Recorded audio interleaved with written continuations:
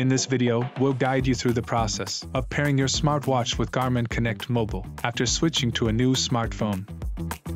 Step 1. After getting a new smartphone, please reinstall the GCM app manually.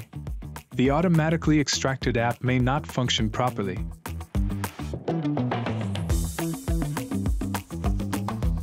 Step 2. Please don't make a new account. Go ahead and log in with your original GCM account. Step 3. If you have your old smartphone, unpair all connected devices.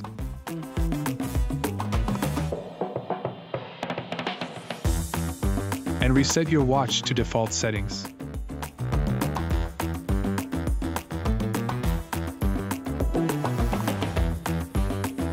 Note: if your old smartphone is unavailable, skip this step, but ensure to reset your watch for pairing with your new smartphone.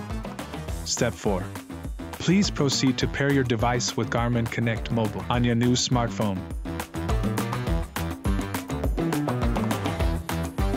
Once you've completed these steps, your smartwatch should be successfully paired with Garmin Connect Mobile on your new smartphone. Thank you for watching. For more help, please visit the Garmin Product Support website.